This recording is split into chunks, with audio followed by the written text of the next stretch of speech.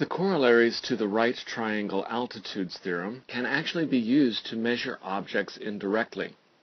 In order to do this, we need something called a square measure. And it's a tool that looks something like this. Sometimes the ends are actually square up here instead of being pointed, but it's nonetheless a right angle tool. And usually one side is longer than the other. And the way this helps us is it allows us to measure tall objects like, say, a tree here. What we will do is hold the square measure at eye level here, and we will align the top of the tree and the bottom of the tree with the two legs of the square measure. And then we will look directly across at a point on the tree, just like that. Are you seeing what I'm seeing? A right triangle with an altitude to the hypotenuse. Boom. Okay, so we will know that this length is the geometric mean of this length and this other length here. So let's do a problem with this. We have Lynn here.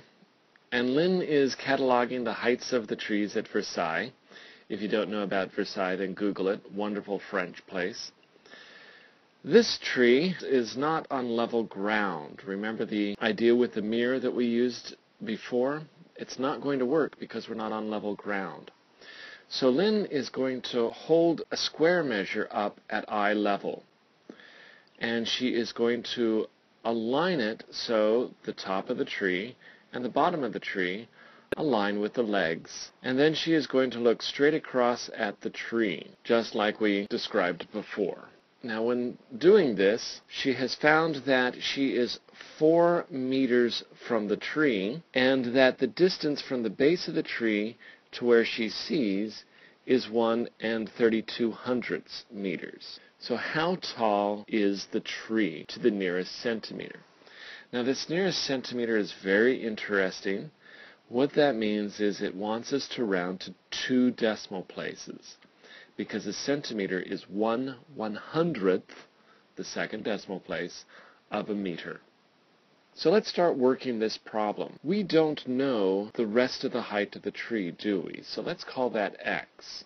Therefore, the hypotenuse corollary tells us that this 4 meters is going to be the geometric mean of the x and the 1 32/100 meters.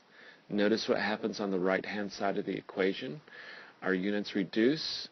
We can use the cross products property of proportions, and notice that 4 times 4 meters is 16 meters. And then we can divide both sides by 1 32/100. So x is going to be about 12.1212. Okay, so that 12 continues on repeating. But remember, we're going to round it, so that's fine. But now, here's the quick question. Is x the height of the tree? Hopefully you're noticing it's not the entire height of the tree.